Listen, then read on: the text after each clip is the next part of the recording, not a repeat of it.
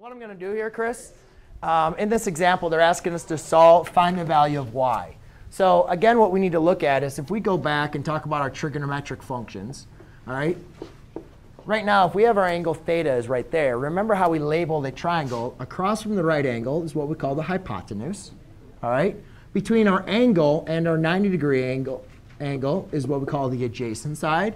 And this is what we call the opposite side, all right? So in this triangle, we have our opposite side and we have our hypothenuse, right? Because here's our angle, there's the 90 degree. So therefore, we need to determine, well, what is our trigonometric function that deals with the opposite and the hypothenuse? And then, you know, sine, right?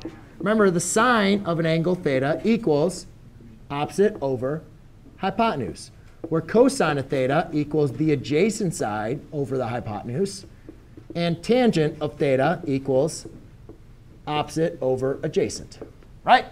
All right, so let's go ahead and write this. So I can say now the sine of not theta, but the sine of 60 degrees equals opposite over hypothenuse. So we need to solve for y, though. They're asking us, what is y?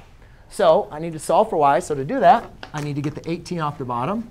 So I'll multiply by 18 on both sides. Therefore, I can say that my value of y is equal to 18 times the sine of 60 degrees.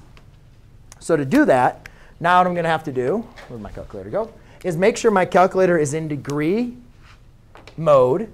Because remember, this is 60 degrees, which is in degree format.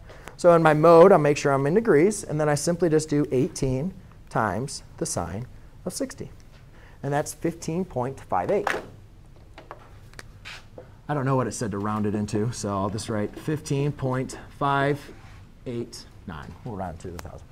So there you go, ladies and gentlemen. That is how you find the value of y in the triangle. Yes?